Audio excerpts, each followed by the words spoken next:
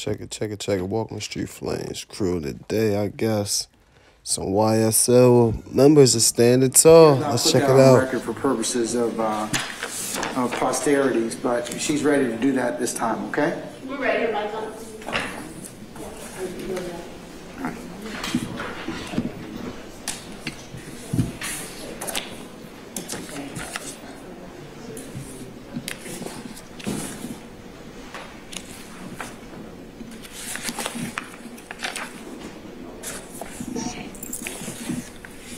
Ready, Your Honor? Yes, ma'am. Go right ahead. Your Honor, as it relates to Mr. Tinquarius Mender, Mr. Mender is charged with count 1 of the indictment, conspiracy to violate the Racketeer Influence and Corrupt Organizations Act, which carries a sentence of 5 to 20 years.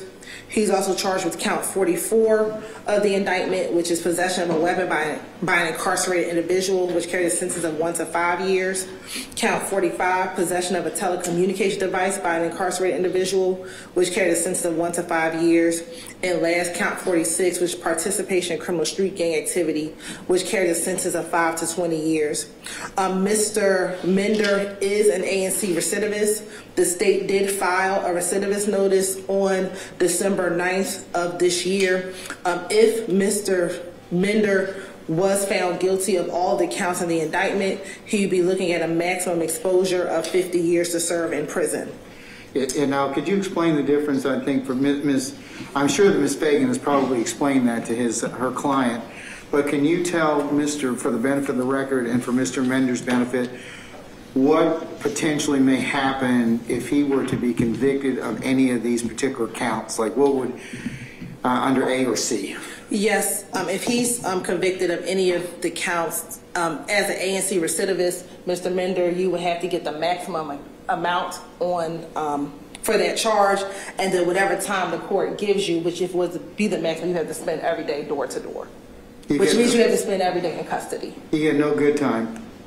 No. It's a to-the-door sentence. Yes, he would get any credit for a time served. Of course, yeah, absolutely. But anything else would be a full sentence door to door.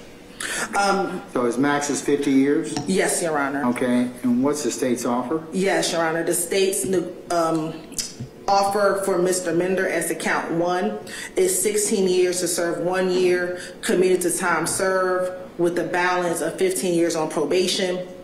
The state would offer that his probation could be terminated upon successful completion of the first 10 years of this sentence, provided that he violated no provisions of the agreement or no special conditions of the agreement, and that he violates no law of the state of Georgia. As to count 44, the state's recommendation is 5 years to serve 1 year, commuted to time served, with a balance to be served on probation, concurrent with count 1. As to count 45, it would be 5 years to serve 1 year, commuted to time served in confinement. Commuted to time served, followed by 4 years on probation, concurrent with counts 1 and 44. And count 46 would be 16 years to serve 1 year, commuted to time served, followed by 15 years on probation, concurrent with count 1, 44, and 45. Will be the offer. Mr. Mender also is currently on another indictment, 21 SC 178250. In this case, as a part of the agreement, would run concurrent with that case whenever he resolved that other case, Your Honor. Is that before me or before another division? It is in this division currently, Your Honor, and that's being handled by ADA Lauren Jansen with the state.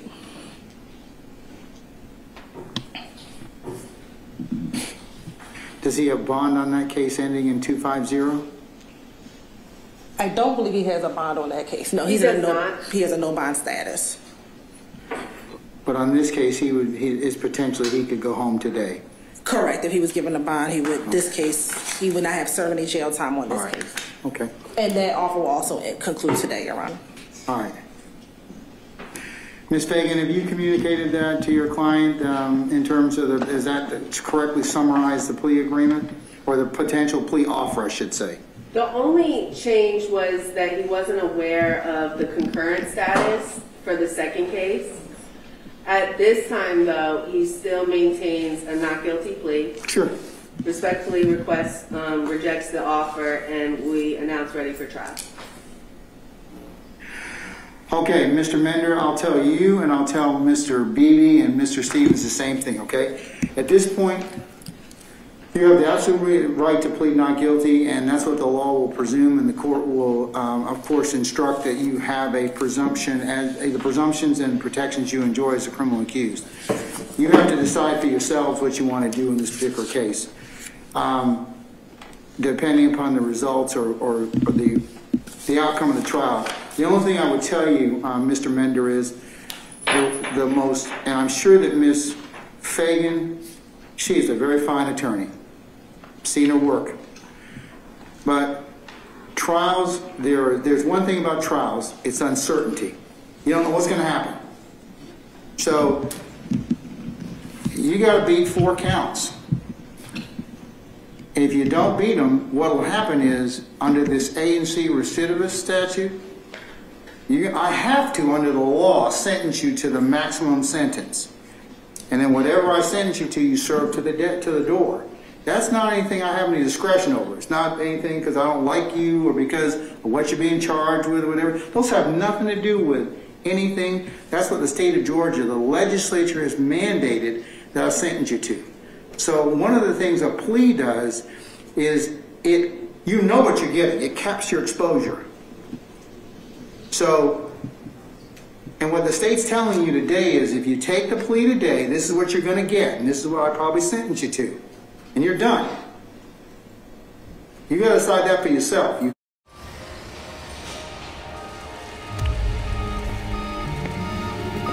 can't be worried about any of these other folks that are attached to this indictment, because a plea is individual to that particular person for those particular reasons that he or she feels is of best interest to them, not anybody else.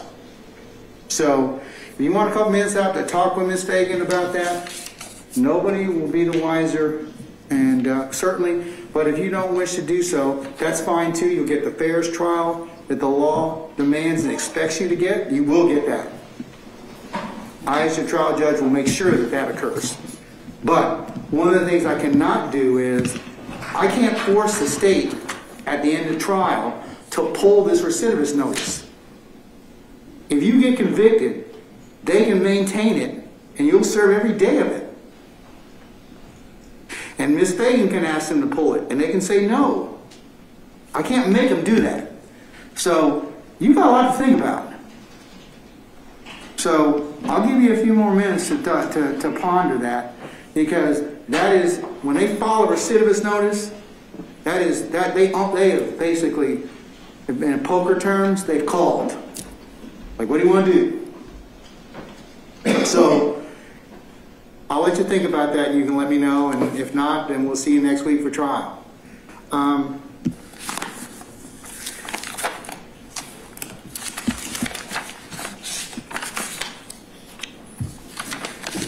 Mr. Beebe, where are you? Here, Your Honor.